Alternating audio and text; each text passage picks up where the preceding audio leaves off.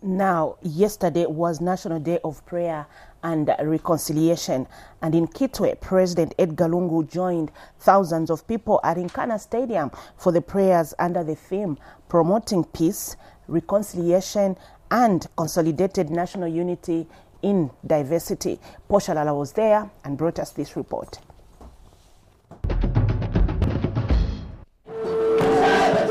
It was a time to pray and be merry, and to this, some sang songs of praise while others danced.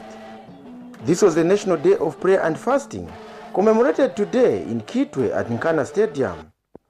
And the turnout was impressive. Thousands of people trooped to the Osakire-based stadium, which is home to 12-time Premier League champions Nkana. The stadium, which has a seating capacity of 15,000, was packed to the tilt.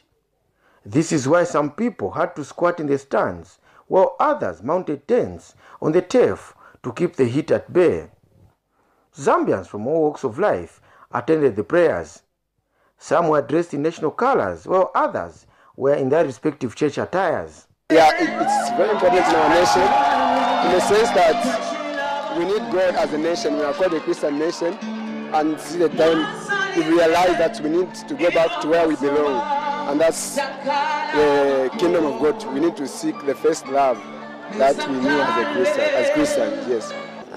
Naisa kuno pamulando akobati tuli kumpela omwaka oli kumpela so tufire twalumbanya kavumba pakutusunga nshita yonse kusatufika palino nshita. We are here to worship, to reconcile. It's about fasting and reconciliation. We have come here to fellowship with our friends, to reconcile with one another. Both the ruling and opposition political parties were present. The political parties represented included the Patriotic Front, the Movement for Multi-Party Democracy, the Green Party, and the National Democratic Congress.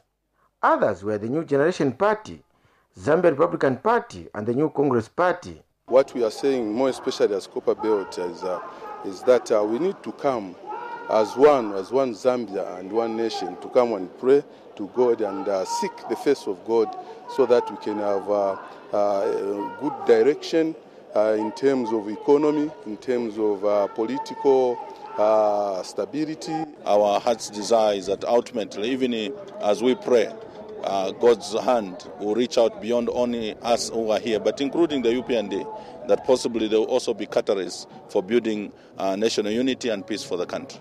So a day like this one, which is intended to reconcile the people of Zambia, we come together and look at our problems and see how we can reconcile. I think it's a very, very important day. And various prominent people from the Copper Belt and beyond were also present.